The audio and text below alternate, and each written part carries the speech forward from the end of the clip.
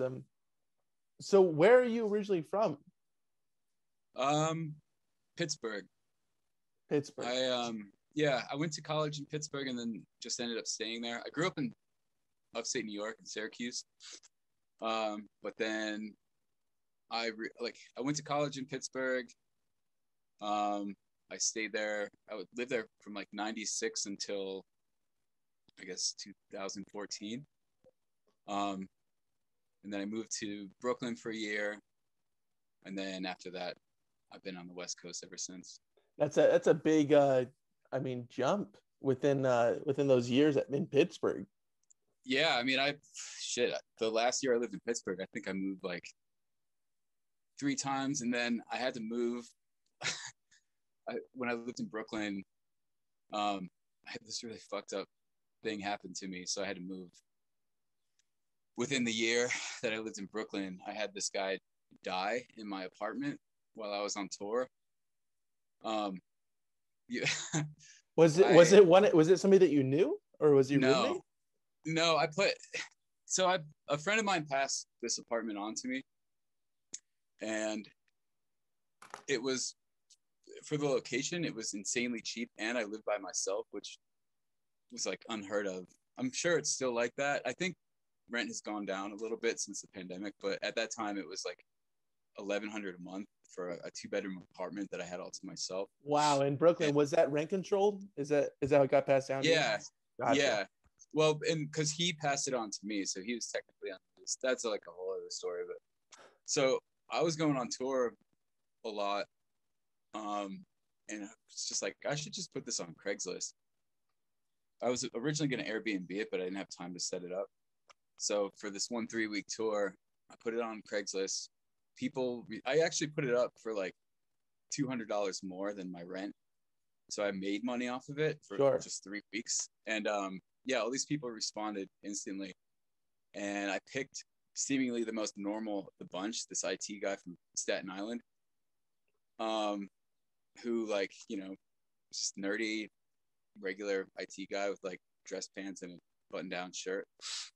And then fast forward to 3 weeks later, the night before I got back to New York, my friend who passed the place on to me called me at like midnight, freaking out, because he just gotten out of a movie, and he's like, I just turned on my phone. I have all these missed calls and texts from people I used to know in the building about this crazy smell coming from the apartment. And so they just called the cops, and the cops just came and found a dead body. And it turns out this motherfucker was huffing dust off, and he basically like asphyxiated himself on my couch and died. And this is in August, so it gets really, really hot in New York in August. Oh, so yeah. He must have, the detective was like, yeah, he was probably there for like, I would say 3 days, and then the rest of the time he just sat there decomposing. He's like, it was real bad, man. His face like melted off. It's like, he's like, I got a picture if you want to see it. Which at the time I was pretty freaked out, so I didn't. But now maybe I'll call him up. Yeah, you should. I mean, you know what? On second thought, it's a shitty situation, but yeah, I would kind of want to see that photo. Yeah. I mean, it must be pretty gnarly for sure. It was, and that wasn't even like. It was. They got rid of the body, obviously, but my couch was like one of those IKEA futon type things, and that was just soaked in like corpse juice, like all his body fluids that like leaked out, and so it was still pretty fucking gnarly. Like the smell was insane. Even the detective, he almost threw up, and he gave me that classic line. He was like, "Tell you what, man, you never get used to that smell." You're like, what the fuck am I in? Fucking Law and Order? Wait, why? Yeah, no, and he was seriously like this old hardened Brooklyn detective with a long trench coat and just like had a toothpick, smoking butts inside. He's like, I don't know. Yeah. If he would have been too stereotypical for Law and Order, actually. Oh wow, so maybe a Blue Bloods kind of guy then. Yeah. Wow, man, that's anyway, crazy. So So what did you do with the apartment after that? Or like, did you? I mean, you moved obviously, but I moved, yeah, but I ended up having to clean it up myself because the landlords didn't want to have anything to do with it. oh, And I had friends who lived 2 floors above who just had a baby, and they were like kind of freaking out because the smell had started creeping up into their place. You know, there are all these flies and like maggots all over the couch. So oh, I just did it like Breaking Bad style. Went to Home Depot and got coveralls and like a bunch of bleach. And actually, here's a tip: if you ever need to clean up blood or like any sort of animal protein, Dawn dish soap and peroxide. It has to be plain Dawn dish soap, and peroxide will get rid of any like bodily fluid or blood. Because there were wow. streaks. Okay. I had it was like wood floors, so there were streaks where they pulled the body into the body bag. And so yeah, just like scrub the floors with that. I chopped up the mattress part of the futon and put it in like those like contractor grade garbage bags and poured Yeah. bleach on and curbed it, which is highly illegal. Probably shouldn't admit this, but I mean it's been like 6 years. No. It was your Um, friend, right? yeah, That's what you're saying, right? yeah, It was your friend yeah. who did it. My friend, whose name I won't say, but yeah, John Doe from X, John. actually. John Doe Yeah, from X did it. yeah, I'm gonna get John Doe arrested. Anyway, yeah, he like just threw him on the curb, which is highly illegal because it's a biohazard. You're supposed to have a professional cleanup crew come and take care of that.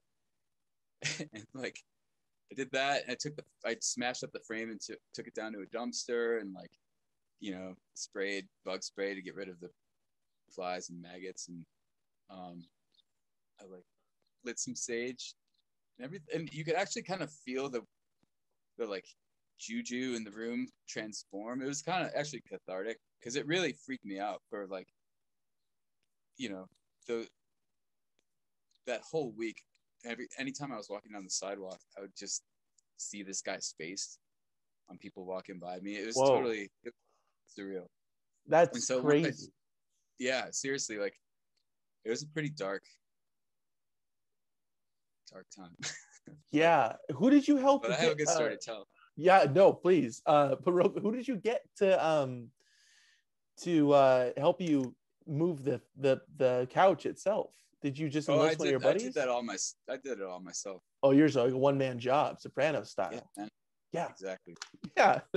That's fucking crazy. I wouldn't have subjected any of my friends to that. I was crashing on a bunch of people's couches around that time anyway, because I just didn't want to stay there anymore. It makes you think twice about what's going on those couches, though. I know, seriously. So you're Yeah. you're originally from New York, though, yeah? Is that what you said, right? Yeah, from upstate New York. Upstate. Central New York. Yeah. And you were there until you were 18, until you went to college? Yeah. Mm-hmm. Nice. What were you getting into up there? Like what were some of your things that you like to do? It was a pretty normal, like middle class white suburban upbringing. Like I played football all throughout high school. But then I really got into music probably when I was really into rap in like the late 80s. I really like Public Enemy and De La Soul. And then a few years after that, I discovered Led Zeppelin and Black Sabbath, and I was just like obsessed. And to the point where like, and the Who also. And Who? I kind of like, yeah. But yeah, I became obsessed, especially with drums, because all three of those bands, it's like the drums feature pretty prominent. And yeah, my dad he kind of got me into music when I was a kid. He sang in a garage rock band when he was a teenager, but he wasn't, he would still sing every now and then, but he wasn't like a musician. But he still sings actually to this day. But like he had a really good record collection, so I started like going through his record collection and just kind of really becoming obsessed with like classic rock. And so he got me this cheapo drum set, and he was surprised that I just picked it up like almost instantly. So I never really took lessons. Actually, I took my first lesson 7 years ago. But like all, up until then, I had never taken any lessons. Did you understand what they were asking you to do in those lessons? Or you're like, I got this. Like, I understand. It was, the guy actually, he was really cool. He was a jazz drummer. And the first lesson was us just shooting the shit. And he sat me, we sat down and he was like, all right, so what do you want? What are you looking to get out of this? And I told him, like, I just wanted to play looser. I wanted to play more like breakbeat type stuff. And so he had me set up his drums. He's like, set them up the way you normally would and just play me something. And so he watched me play for a few minutes. He's like, well, okay, right off the bat, your hi-hat's too high. If you want to play these like kind of sizzly hi-hat beats, lower your hi-hat, like see how much easier it is. Just all these really simple things that I never even thought about because I didn't have anybody to teach me. And he was like, and like loosen up your wrist. It's like dribbling a basketball. You don't like force the ball down. You let gravity do all the work. And so those little things, just more like conceptual techniques, completely like changed the game. I took a couple more lessons from him, but that's all. I knew I needed something to like change things up for me a little bit, and it really helped. And he taught me some rudiments which I'd never practiced before. Yeah, you do those paradiddles. It's like left, right, yep. Yeah, I get it. I know the terms. but yeah, so when I got my drums and I kind of instantly learned how to play, I actually joined a band right away, and I played my first show like 3 months after I got a drum set. Wow. What was your first band called? Oh, it was called Midnight Special. We played like, it was all covers. It was like, I remember we played James Gang, Rolling Stones, what else? God. Oh, we played a Who song. It's classic rock. Classic. The good stuff. Yeah, man. Yeah, which is funny because at that time, like, all my other friends were into like, because this was like 1994, so like 93, 94. So obviously, like, everybody was into Nirvana and Pearl Jam, and I fucking hated that shit. I still do. Right? Like, I hate that drumming. I hate the production. I hate the way they, like, Smashing Pumpkins, like, those fucking singers drive me up the wall, like, all those guys. And so, yeah, I was just like, and I knew that all those guys were into like Black Sabbath and Led Zeppelin and stuff like that too. But I was like, this is just so much better, Yeah, definitely. It's the bands that inspire those bands that you don't like, which are the bands that you do like. Yeah, exactly. Yeah, and that comes across even like today. I feel like in some bands, like, not so much their sound, but the sound that influenced that sound. Yeah, like that's what I like. Yeah, it's funny. I see a lot of these bands in LA who are like kind of garagey, but you could tell a lot of those people were like super into pop punk when they were teenagers. So it's like they got into the good stuff later, like they discovered the Stooges and like maybe Black Flag or whoever later on. But like you could tell there's like, it's like filtered through these like pop punk foundations or whatever you want to call it, which that was a whole, like, I'm glad I missed the boat on that. I mean, it'll always come back around. It's not too late. No, actually, like, that stuff is just really funny. It doesn't offend me. It's just, I hear it, I'm like, what the fuck? It's like guys in their 30s trying to sound like teenagers. It's fucking hilarious. Like, I forgot the accommodation to my locker. It's like, dude, you're 35. Like, yeah. What are you talking about, man? It's seriously, like, I can't. it's like when you listen to really good heavy metal, and it's just funny. Like the stuff that's really trying to be evil is fucking hilarious. Yeah. It's like a similar thing for me.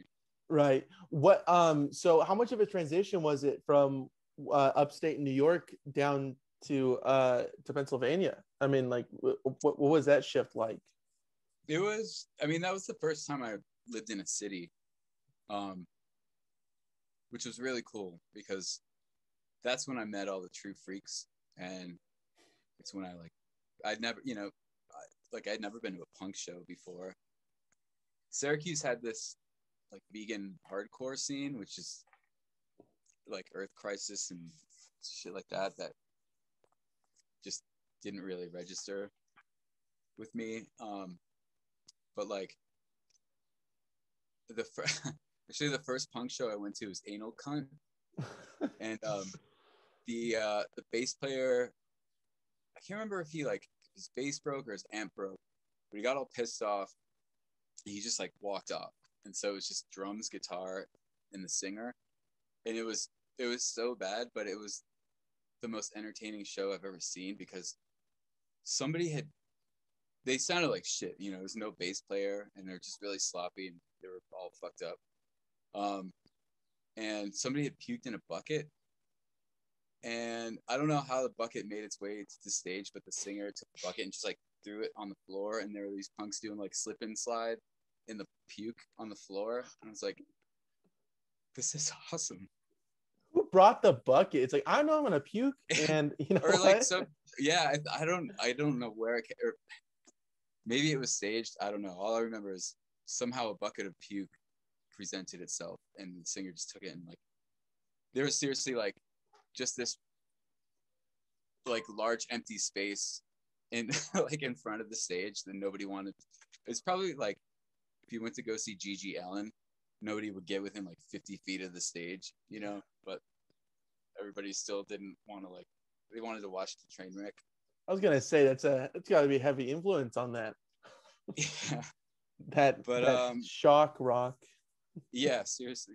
But yeah, I thought that was awesome, and like, there were two really good college radio stations, because this was, I hate to be that guy, but it was before the internet, so like you still have to go to record stores or listen to like college radio or have friends with really good taste to turn you on to stuff.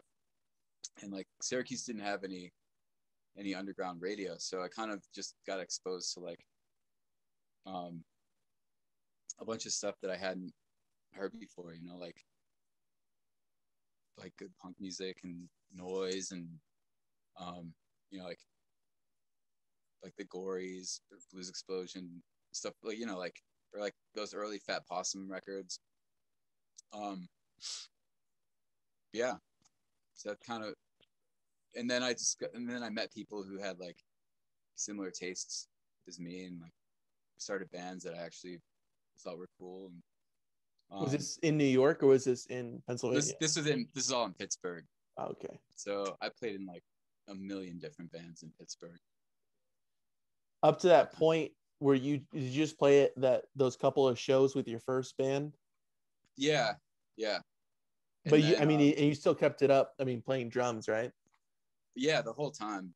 And so, yeah, like once I started, like my buddy and I started a band in Pittsburgh, and we were just playing at like college parties, which is actually really cool because they got pretty rowdy, and we were playing like, like Stooges-y, garagey type stuff to like a lot of just drunk squares and like frat dudes, but they're like, fuck yeah, shit rocks, rock, bro.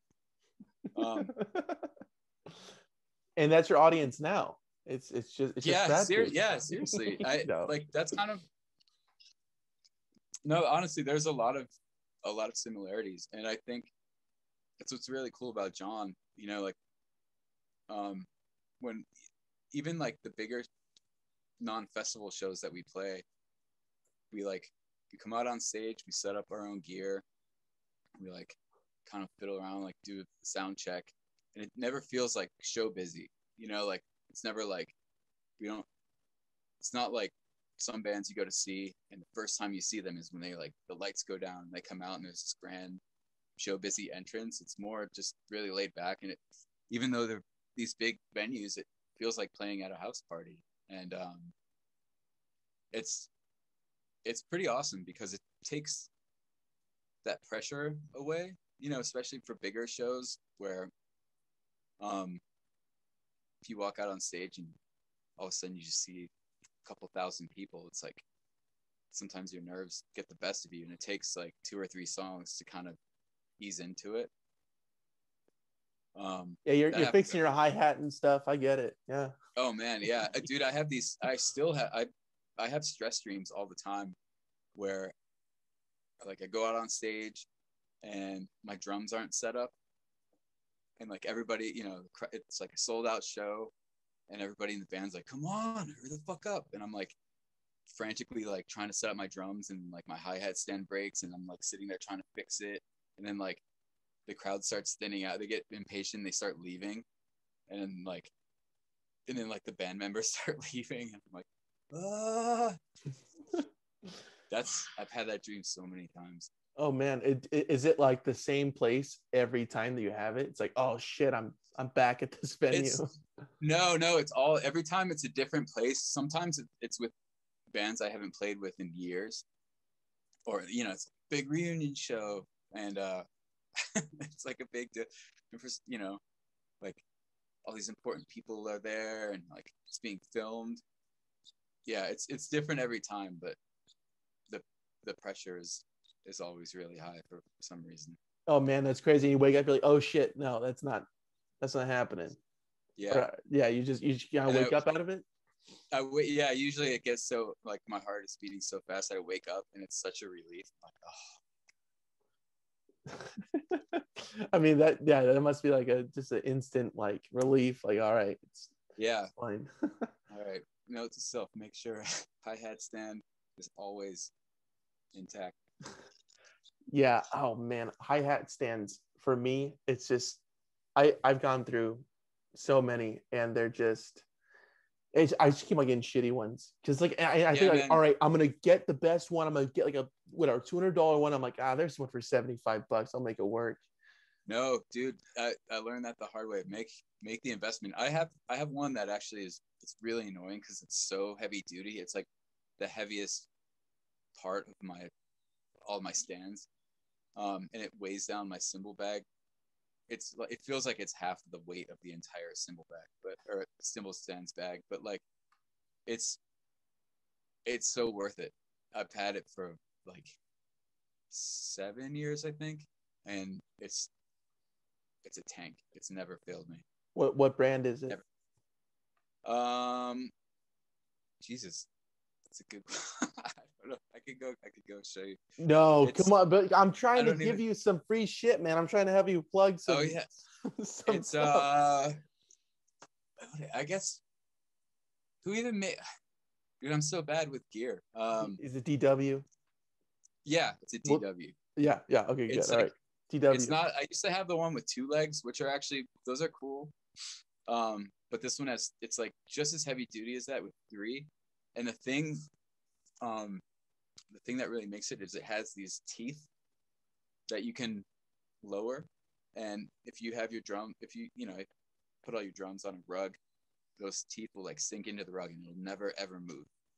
Oh, that's good. That's awesome. Yeah. Shout out to DW, right? Yeah. All right, good. Yeah, sponsor me. Yeah, there you go. That's what I was looking for. Yeah, just a nice throw out for a sponsorship. I'll email you. After this interview, I'll go inside and I'll figure out the exact model. Oh yeah, please. You can just hype it up. Please do. Yeah, we'll tag them in the post and everything. Yeah, DW. Just relentlessly. I'm just gonna say they sponsor this podcast and like, do we fucking sponsor this podcast? And then like they just send shit like, yeah. No, we're happy to work with you. I'm so bad at that, man. I should do like self-promotion, stuff like that. Just does not come naturally to me. But then I see people getting free stuff. I'm like, okay, that could be cool, I guess. But yeah, it's all. I mean, You can get it. We'll get it to you. They'll send it over to me. I'll send it over to you. Yeah. There we go. So you're out there in Joshua Tree right now, yeah? I am, yeah. I can tell by the trees. I'm an When arborist. Yeah, Yucca Valley specifically. Nice. What's the address? What's the cross streets? Well, let's first my social security number. That. Yeah, but you're with LifeLock, right? Right? You're with LifeLock, and which is another sponsor of this podcast. No, but when did you make the move from Pittsburgh to California? Yeah, I had a stopover in Reno for like 4 months, and then I went to LA.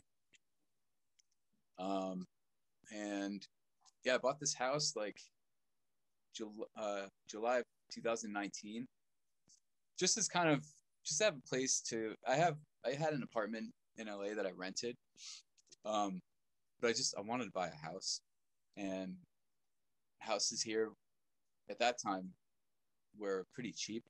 And as it turns out, I got it in just the nick of time because like since the pandemic, people have just been fleeing, not just LA, but San Francisco, San Diego, seems like all up and down the West Coast. And so property values here skyrocketed. And I actually don't know if I could have like, I don't know if I could afford a place had I tried to come in now and bought a place. I think I would have been priced out. Right.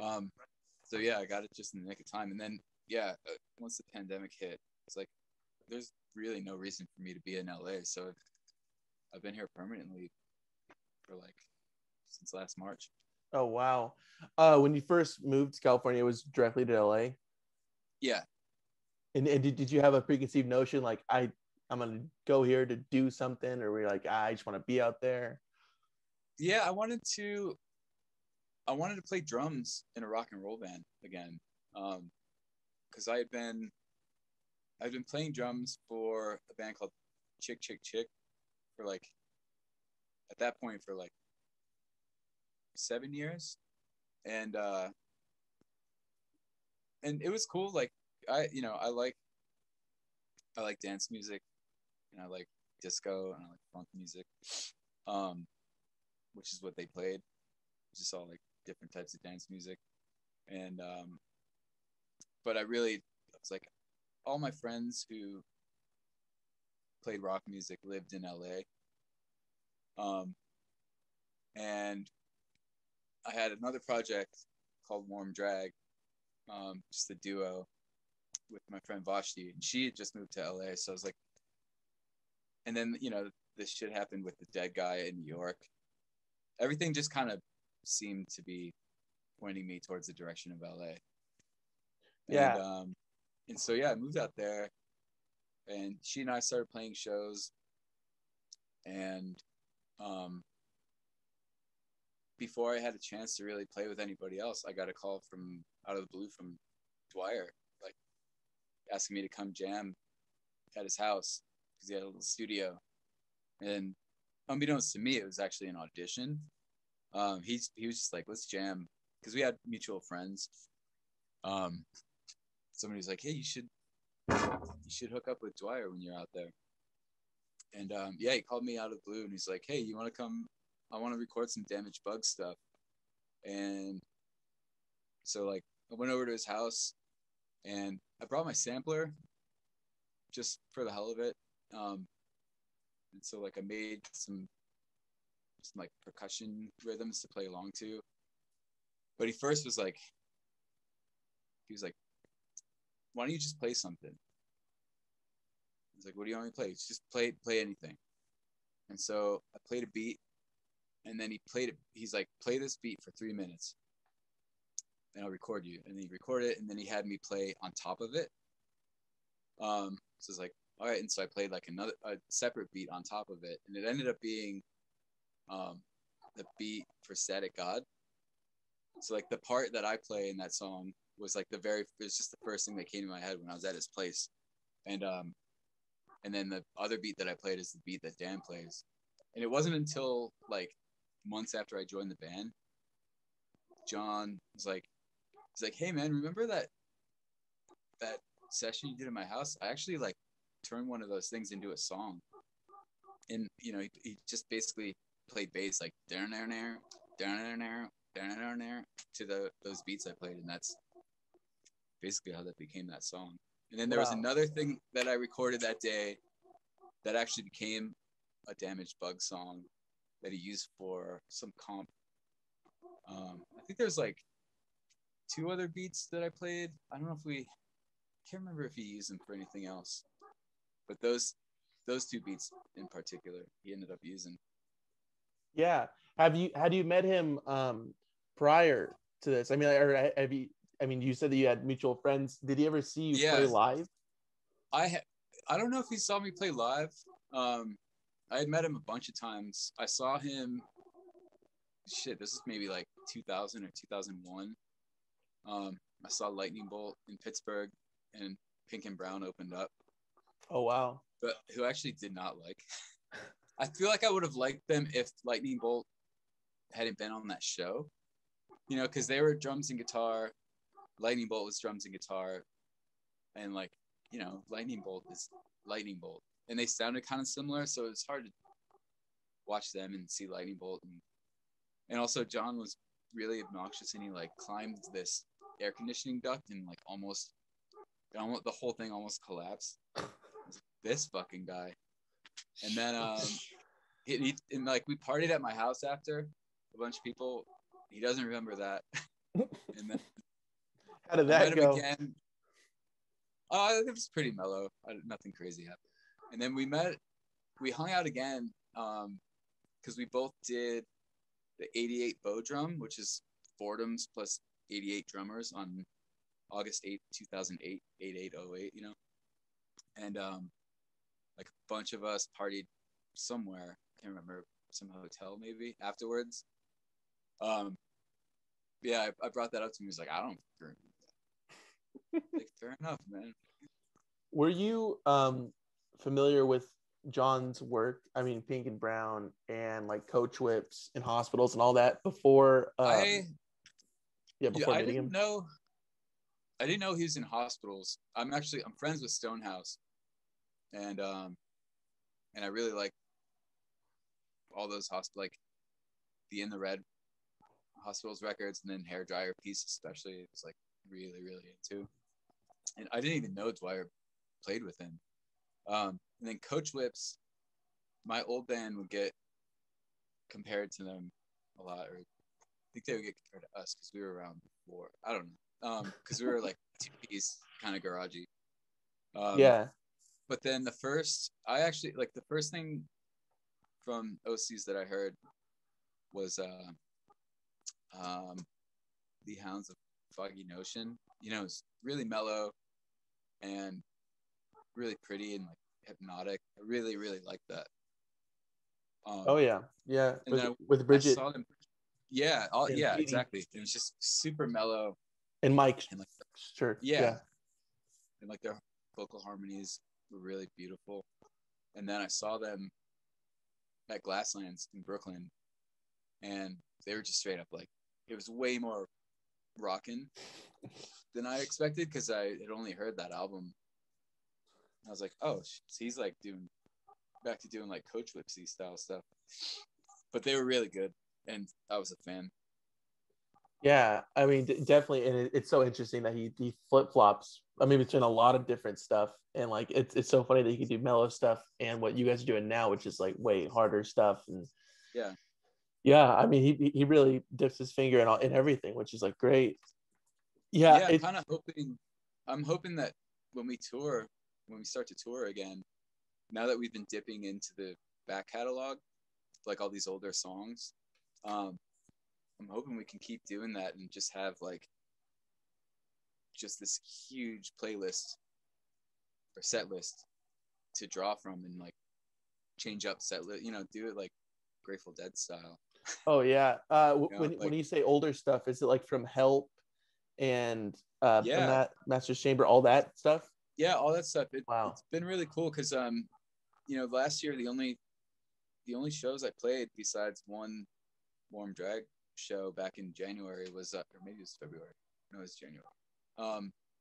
Besides that, the only like quote shows that I played were those live streams that we did, and for each one he just kind of went back and was like, never played this song ever, never played this song ever, haven't played this in years. You know, he chose the set list, and so like it was cool for him. He's like, I feel like I'm in a cover band of my own songs, and you know, like we weren't sure how it was gonna sound because those songs were written for one drummer, but it all ended up being really cool.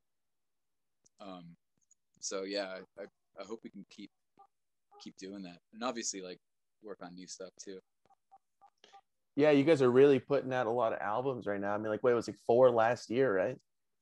Yeah, something like that. Which actually, and it wasn't just because of the pandemic. That was the plan all along. He had talked about doing a remix album before we even went in to record. And then, you know, we had like all these leftover songs. And anytime we record an album, we always have like jams and some other songs that we kind of write on the spot in the studio. So there's always leftover stuff. And he like, you know, and all of it's good. So he's, you know, might as well release it in some way. Yeah. So had you known Dan prior to playing with him in the OC? I did. Dan lived with my buddy Vinny, who I knew from Pittsburgh. So I met Dan I would say 10 years ago, maybe 11 years ago. And yeah, like we would cross paths every now and then. I was in Japan at the same time as OCs once, and I went and saw them play. Like Dan and I hung out and got drinks. So yeah, we were buds. Wow, that's crazy. Yeah, please go ahead. No, yeah, it's just that, and I think that's part of why we get along so well as far as drumming goes, because like a lot of it is unspoken. You know, like there are times where he'll kind of take the lead and I'll sit back. There are times where I take the lead and he sits back. And we kind of just like we try and keep that even. You know, like we try and make it so one isn't dominating. And then if something isn't working out, then we talk about it. But for the most part, it's like it's unspoken. It's kind of just having a mutual respect for each other.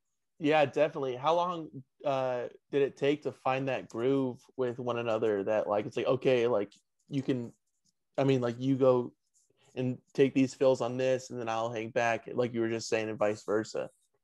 It was pretty instant, because when I played with Chick Chick Chick, almost every song I played along to electronic percussion patterns. So I was used to playing drums and listening to another beat at the same time.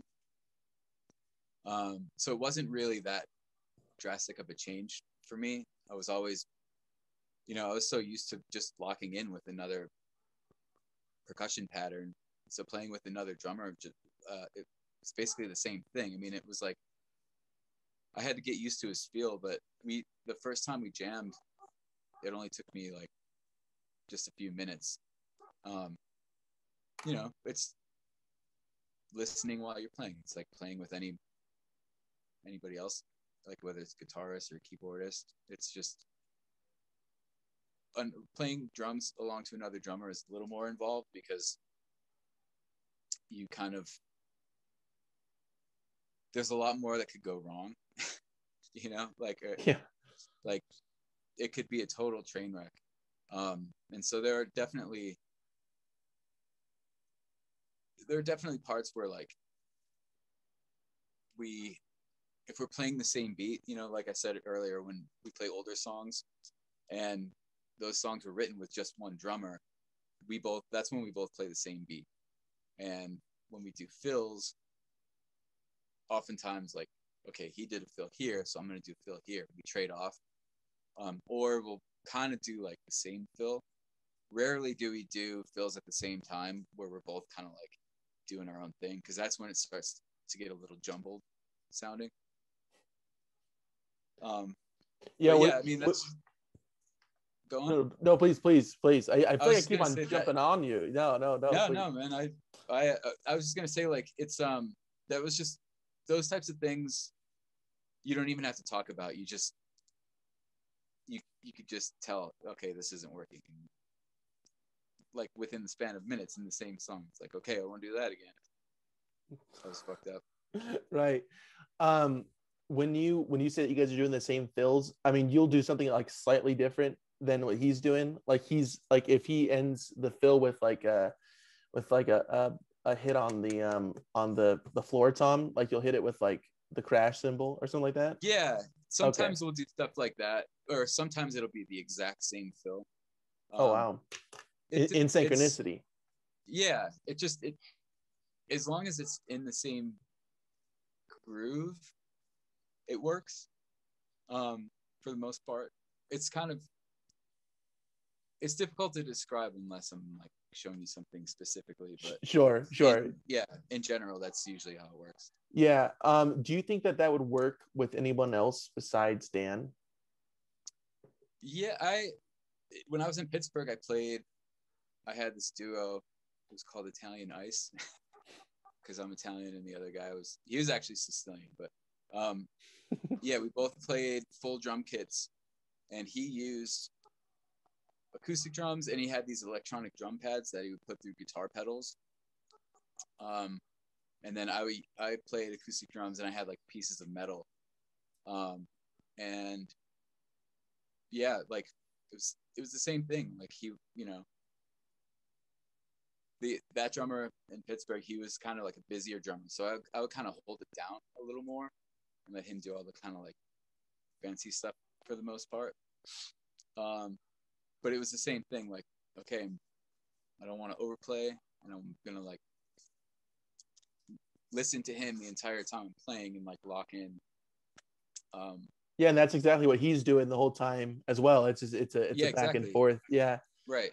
A common thing. Because I played drums with other drummers before, and you can tell when they're not listening, and you have to kind of like, and it sucks because you have to just kind of like keep up with them. And that's not, you need a symbiotic relationship, or else it's not fun and it doesn't sound good. Sure. Have you gone back to like for Chick to Chick, for example? Have you gone back to play a show with them with just you on the drums? And is it like a hard transition between playing with Dan and just playing by yourself? I only played a few. I did both bands at the same time. Like, I joined OCs in autumn of 2016, and then in 2017 we both played South by Southwest, and so I played, that whole week I kept bouncing back and forth between bands. But the only time I played, let me think. Oh, you know what? I did those OCS shows where I was the only drummer, and yeah, it was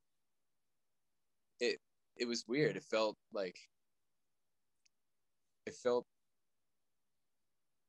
I was under a microscope, like, because I didn't, playing with another drummer, you have the freedom to fuck up. Like if I drop the beat, there's still drumming going on, so you can't really tell. Yeah. And same thing for him. Like, we joke about that all the time, unless you fuck up really bad, which both of us have done. But yeah, those OCS shows, it was pretty nerve-wracking because not only was I the only drummer, but it was playing very, very quietly. Like, probably the quietest shows I've ever played. That was like the Drop album, right? With Bridget. Yeah, no, it was we played all the stuff off of Memory of a Cut Off Head. Oh wow, okay. Oh, and, yeah, that's what I'm thinking of. Sorry about that. Yeah.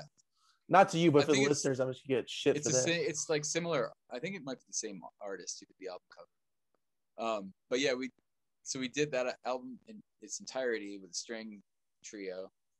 And then we kind of like did a few older rock songs at the end, but like most of that set was played with brushes and mallets, and like I used really, really thin sticks, which I never used, like 7/8, just playing super lightly.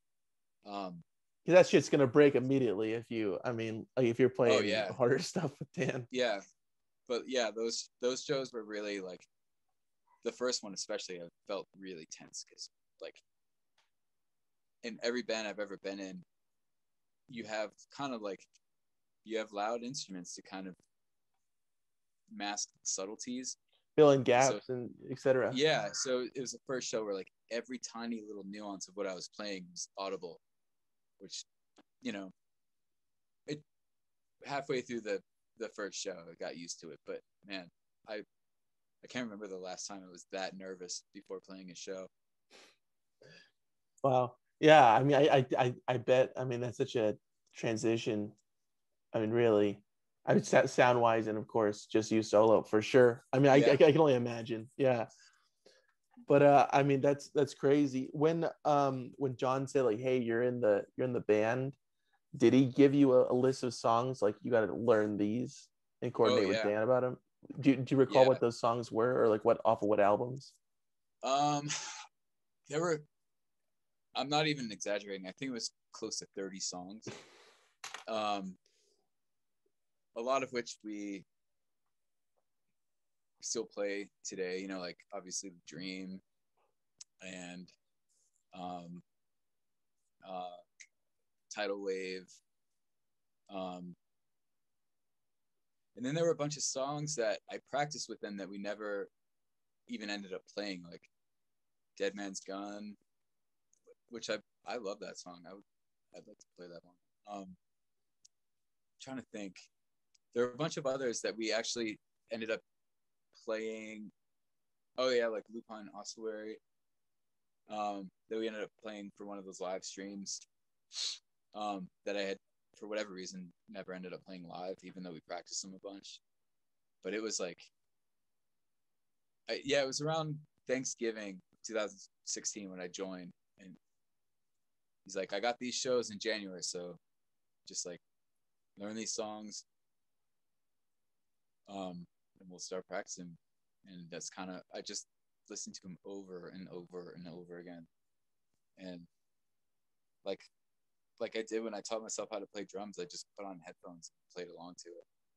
Sure. Yeah, that's the way to really get into it. At what point in between Thanksgiving and January, that January show, did you you're like, hey, Dan, do you want to work on Oh this, or yeah, was it constantly with him?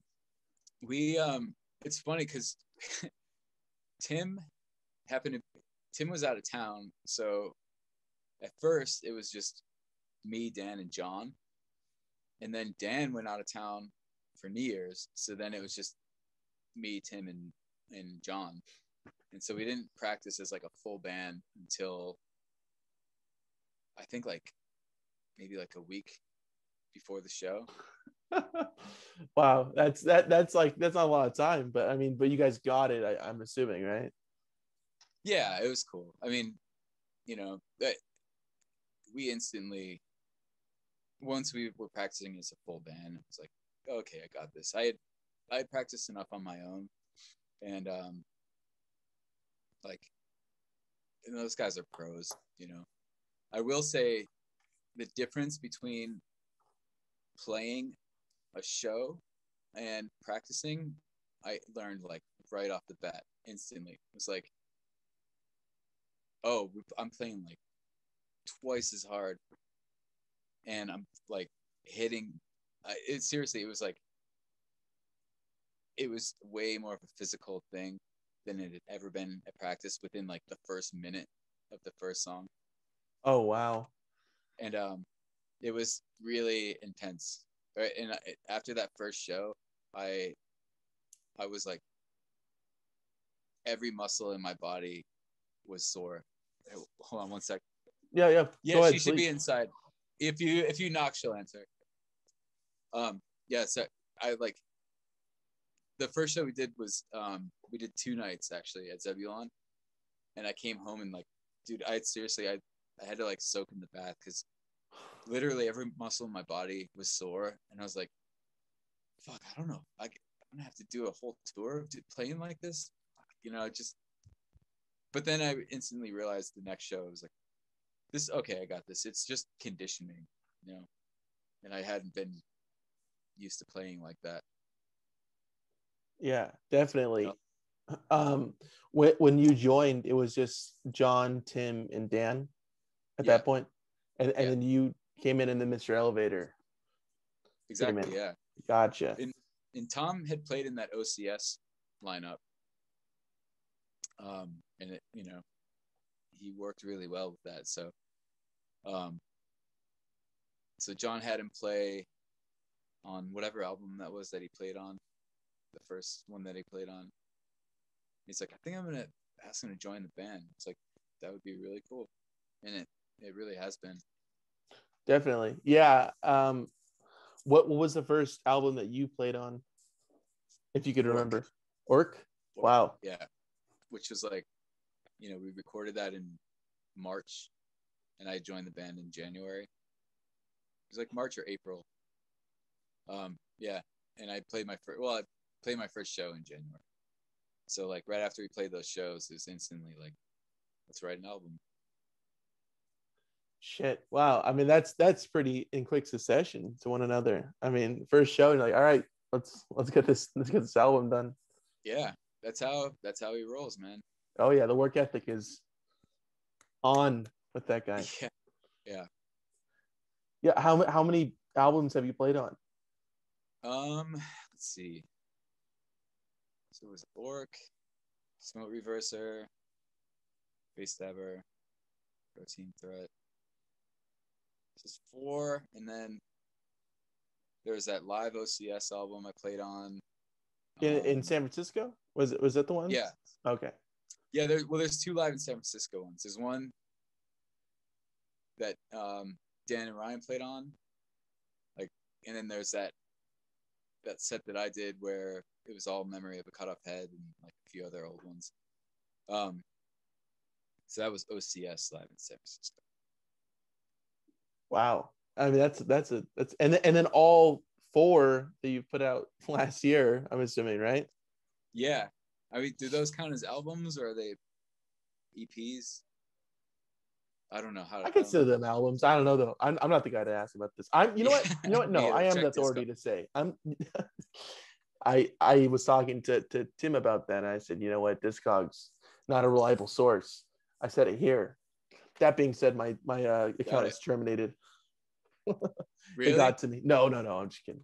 No, you can find a lot of shit on there though. Oh man, yeah, I had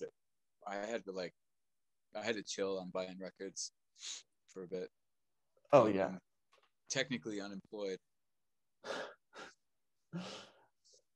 So I mean, what was the last? You said the last real, quote unquote, real show that you played was with Warm Drag.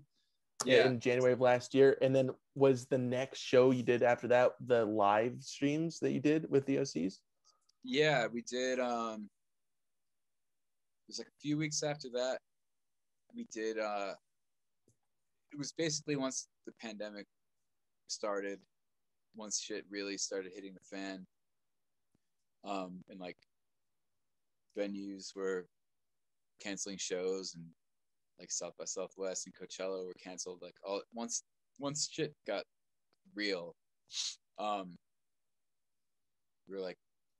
we were about to record anyway. So John had the idea of just filming one of our practices for like all the new stuff that we had been writing and we're about to record. So that was the first one. That was at Zebulon, right? Yeah. Okay, got it. Wow. So did you feel rusty doing that, or were you like, I still got it? No, because we, whenever we record an album, we go into the practice space every single day, and we jam for like an hour or two. He records everything, and then he'll go home and listen to it and pick apart parts of jams that really clicked. And the next day be like, all right, let's jam on this specific section. You were doing this really cool thing here, Tom, you did this, Paul and Dan, you did this. Let's just jam on this, and then it slowly becomes a song. Or he'll have like a riff, and we'll kind of like vamp on that. But basically, we were playing every single day for like hours a day, and so when we recorded that thing, we were like, it wasn't like touring where you're a well-oiled machine, but we still had we had that shit down. Yeah. Do you recall your first tour with them? Yeah. It was in Europe. Oh, just straight away. Just, I mean, well, I played a handful of shows, like one-off shows, but then I think it was in spring. I want to say like May or June 2017 is like the first proper tour. And yeah, I remember like by the end, it's like when you get to that point where you don't have to think about anything, you just play. And especially like we started incorporating more jammy improv-y stuff. And that like towards the end, we were just kind of like, we would come up with, throughout that tour, we started coming up with tangents that we would kind of go off on and jam on, and then like having some cues to come back into the regular song. Stuff like that you only can really develop when you're touring. Yeah, when you're constantly playing like a show every night, and you're like, exactly, I know what's gonna happen. How often does how often when you're on tour does it being the set list change? It's mostly the same, and we'll swap out a few songs here and there. I think like I said before, I that would be a dream of mine to like switch it up every night. But at least when we do multi-night runs in the same city, I think that especially would be cool, because I have seen people, like if we do 3 nights in New York, I have seen people at like all 3 shows. It's like it'd be nice to change it up. Yeah, and the kid's got a bucket and he's puking, and you're like, I've seen this before. Yeah, and he has so many great songs that he's written. I think that'd be really cool to do. Definitely, yeah. I mean, like the catalog is just ever expanding. There's a lot to pull from. Yeah, that'd be awesome. Yeah, that would actually be a dream of mine, to do 2 sets a night. Like Grateful Dead style, where no openers, just like come out, play 45 minutes, take a little break, come back out for like another 45 minutes or an hour or whatever, do some like kind of jammier songs, and just like switch it up every night. Yeah, I mean that'd be awesome to see. I mean, even as a viewer, it'd be rad. I mean, I can only imagine how awesome it would be to play it. Yeah, because like if you especially if you have that set break, it doesn't feel like, there are some shows we've played where it's crossed the 2-hour mark, and it like people are, I can tell people are like right there with us, and usually we end the show with like a really long song, and so once it hits that 2-hour mark, when we're done, you can tell like everybody, band and the audience, are like, okay, we're done. Like there's no shouting for an encore. It's just like, oh, all right, it's good. We'll go. They understand, you understand. It's a mutual agreement. Yeah. Yeah, man, that's crazy. I can only imagine you play for 2 hours. Was there a night or a show that you remember you're just dead tired, and you're just like, oh my gosh, I don't know how I'm gonna get through this? No, I don't. I seriously, I don't let myself get to that point. I mean, I'm 43 years old. I have to like, I I view it like sports, man. I train in the off season. Like I ride my bike. I try to ride my bike every day. I lift weights. I have to keep my stamina up. And like, because I have to play like I'm a fucking 23-year-old, you know? And when I was 23, I could chug 12 beers and play like that, you know, like really like hitting as hard as I could, as fast as I could for 2 hours, and like, you know, not think anything of it. Wouldn't affect me in the slightest. And go party afterwards, right? Yeah, exactly. Now I have to kind of like work for it a little more. But yeah, I've never, and you figure, you know, John, it's not relentless. We play some slower songs throughout the set just to give ourselves a breather. But yeah, like I've never gotten to the point where I'm like couldn't do it because I won't let myself.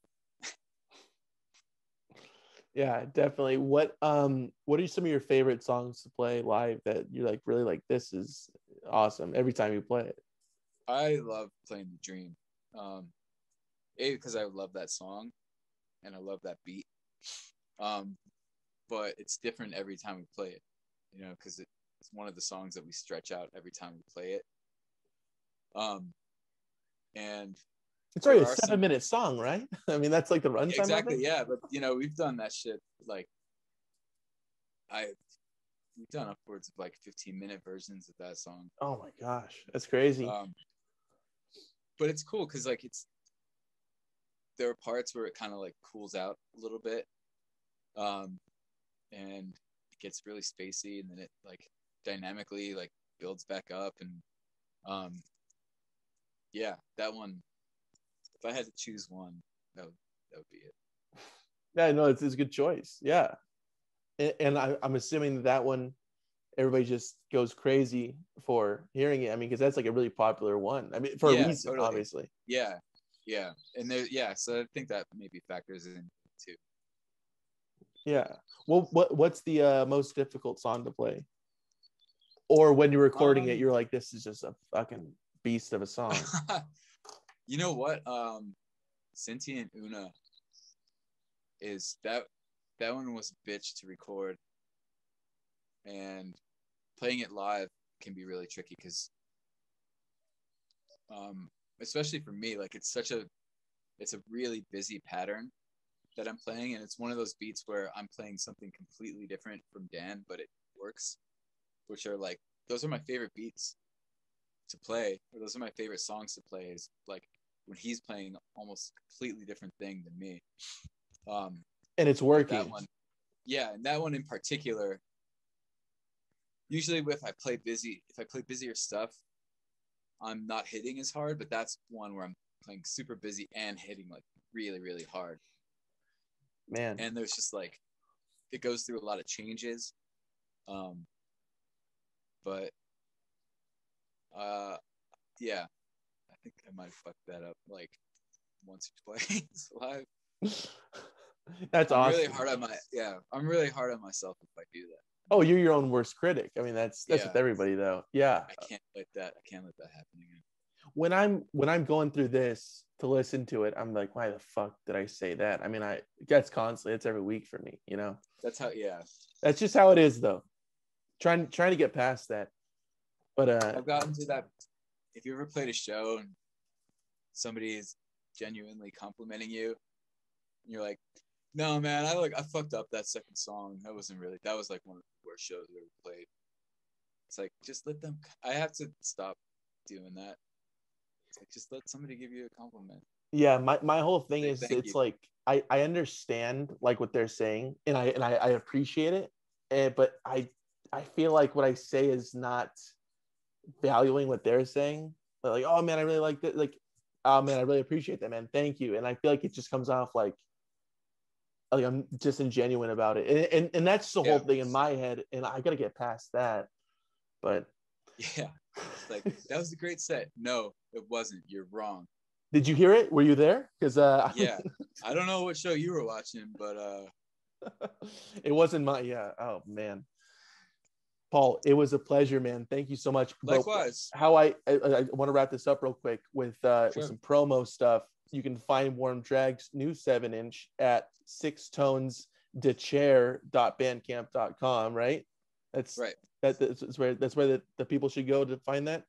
Actually, you know what? I just got a shipment from them yesterday, and so I think next Friday, a week from tomorrow. Yeah, a week from tomorrow, but I don't know when this is gonna air. No, this is gonna drop a week from tomorrow, so it will be out this Friday. That Friday, rather. So yeah, next Friday is another free Bandcamp Friday. So we're gonna have this Friday. This Friday that they're listening to this. That's when it is. Right? I thought it was next week. Jesus Christ! All right. No. Yeah, this Friday. I'm sorry, dude. Not this coming Friday, but next Friday is when this is gonna drop. So I'm so sorry. Just forget about the whole. Don't buy any. No, don't buy it. Whatever, no, it's not worth it. Whatever the date. What's the date? What's the actual date of that? The actual date that it drops. Give me 1 second here. Let me. This is very unprofessional. I'm sorry, sir. I try to rack these up. Okay, that's gonna be the 26th that it drops. Right. Okay. So you can buy it from us, and you won't have to pay because it's a French label, so you won't have to pay international shipping. You can buy it from us. Awesome. So definitely do that. In it's streaming wherever you stream music, right? YouTube, Apple, Spotify, all that. Pandora, I'm assuming, if that's still around. That, and I mean, obviously you can find OC's music wherever you stream music and at theocs.com, right? Correct. Is there anything else you want to plug besides DW? Yeah, I was gonna say DW, Pearl, Yamaha, Ludwig. Give me another just like hit Ludwig. I know you're listening. Yeah, good. My shit's not. It's cracked. My bass drum actually is cracked all the way through. I have duct tape. On the I mean, are you like when you're looking down on it or like from the side? It's on the bottom, so you can't see it. But yeah, it's cracked all the way. Oh, you could tape it. Yeah. Oh, I did. Oh yeah, that's rule number one. I never get new heads when they like go through. I'm like, I can tape it, and then once the tape goes through, I'm like, I guess I'll tape it one more time. Remo, if you're listening, I got Remo. you. Oh, and Zildjian, just throw it in there too. No, actually, Pisces. I do have a sponsor. I have a Pisces sponsorship. It's the only sponsorship I have. So this is what we needed up front. But seriously though, Pisces, thank you, and you make great cymbals too. Great stuff. The best. Yeah. Paul, thank you so much, man. I'm gonna stop recording this, but I'll talk to you in 1 second, man. Thank you, dude.